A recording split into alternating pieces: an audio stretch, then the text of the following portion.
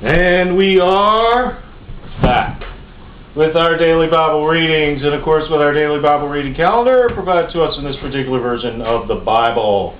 Today we're reading for May 22nd. I'd like to say happy birthday to my uncle, Daniel Steve Jacobs.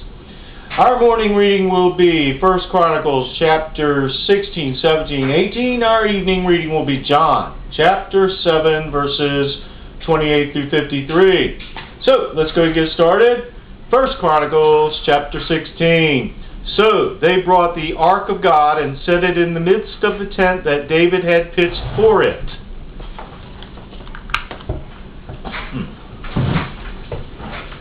And they offered burnt sacrifices and peace offerings before God. And when David had made an end of offering the burnt offerings and the peace offerings, he blessed the people in the name of the Lord. And he dealt to every one of Israel, both man and woman, to every one a loaf of bread, and a good piece of flesh, and a flagon of wine. And he appointed certain of the Levites to minister before the ark of God, and to record, and to thank and praise the Lord God of Israel. Asaph the chief, and next to him Zechariah, Jael, and Shemiramoth, and Jehiel, and Mattithiah, and Eliab, and Benaiah, and Obed-Edom, and Jael, with psalteries and with harps, but Asaph made a sound with cymbals. Benaiah also, and Jehaziel the priest, with trumpets, continually before the ark of God by the covenant of God. Then on that day David delivered first this psalm to thank the Lord into the hand of Asaph and his brethren. Give thanks unto the Lord, call upon his name, make known his deeds among the people. Sing unto him, sing songs unto him, talk ye of all his wondrous works. Glory ye in his holy name, let the heart of them rejoice that seek the Lord. Seek the Lord in his strength, seek his face continually. Remember his marvelous works that he hath done, his wonders, and his judgments of his mouth.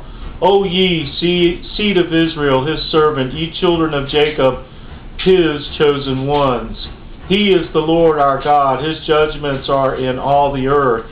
Be ye mindful always of his covenant, the word which he commanded to 1,000 generations, even of the covenant which he made with Abraham, and of his oath unto Isaac, and hath confirmed the same to Jacob for a law, and to Israel for an everlasting covenant, saying, Unto thee will I give the land of Canaan, the lot of your inheritance, when ye were but few, even a few, and strangers in it, and when they went from nation to nation, and from one kingdom to another people.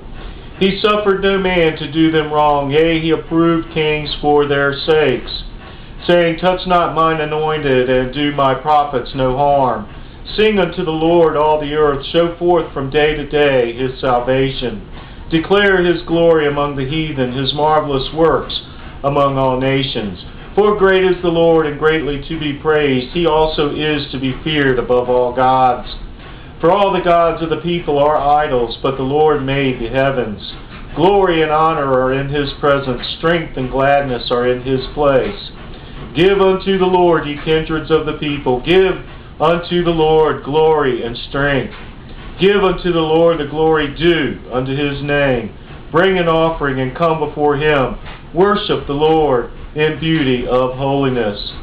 Fear before him all the earth. The world also shall be stable, that it be not moved. Let the heavens be glad, and let the earth rejoice, and let men say among the nations, The Lord reigneth. Let the sea roar, and the fullness thereof. Let the fields rejoice, and all that is therein. Then shall the trees of the wood sing out at the presence of the Lord, because he cometh to judge the earth. O give thanks unto the Lord, for he is good, for his mercy endureth forever. And say ye, Save us, O God, of our salvation, and gather us together, and deliver us from the heathen, that we may give thanks to thy holy name, and glory in thy praise.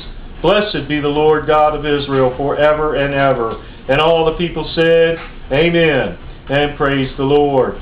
So he left there before the ark of the covenant of the Lord Asaph and his brethren, to minister before the ark continually, as every day's work required.